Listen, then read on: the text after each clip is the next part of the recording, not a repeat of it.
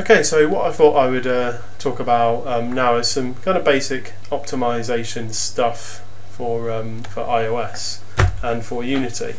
So when we first started this project, what we were doing was making kind of individual textures for each element. So if I just jump into Photoshop here, you can see some of the different textures that we've been using. Some of them more complete than others.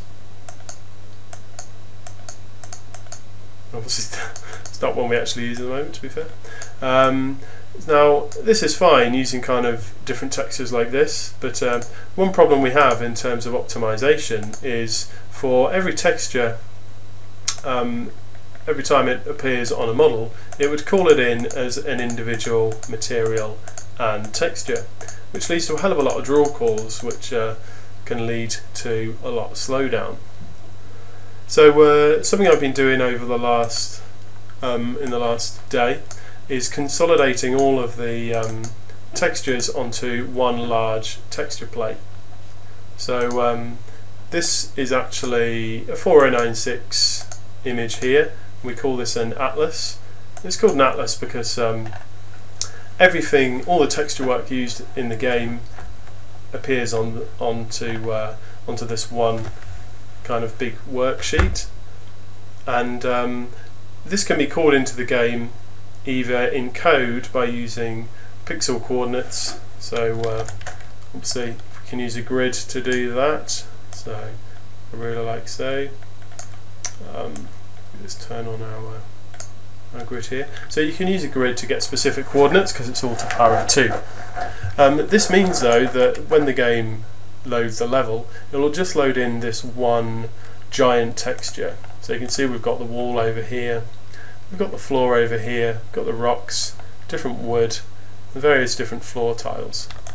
Now you can see it's also useful because you can kind of judge what else you're going to have in the game and give that some rough texture space, so it kind of helps you plan out what is going to go kind of where and where you're going to use your texture space. Like, I did this quite a little bit roughly, and now I look at it, I think I could definitely trim some of this stuff down even further. So you know, that's something I can do as I gradually go along. Like, also having some spare space like I have over here is really useful. But if we jump back into Unity, we can see that we've just got this tier atlas material, and now that can pretty much be applied to like every asset in the scene. So like there you can see this walls is using atlas. Go on Alucorn here, you'll find the same again. So if we go on to, well, these are calling in all the nodes unfortunately, so I can't show you, but that one there, you can see that's using tier atlas as well. So it massively saves on the amount of draw calls that you're doing.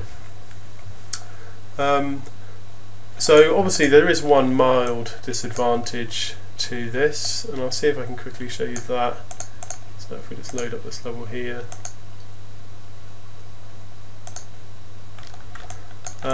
yes, if we look at one of our tile pieces, you'll see one thing you need to make sure you do is, because nothing can tile along one piece anymore, so like if I just drop in a new plane model here, make this larger and reduce this down, and then assign our atlas material. One thing I can't do anymore is tile a single poly repeatedly. I can't do that anymore because you can see if the tiling was if I wanted to say have this wall tiling 4 times along this poly, I can no longer do it because obviously I'm not going to be able to tile anyway. So the way I have to tile now is by just subdividing the mesh. So although this adds in a couple of tries, like so,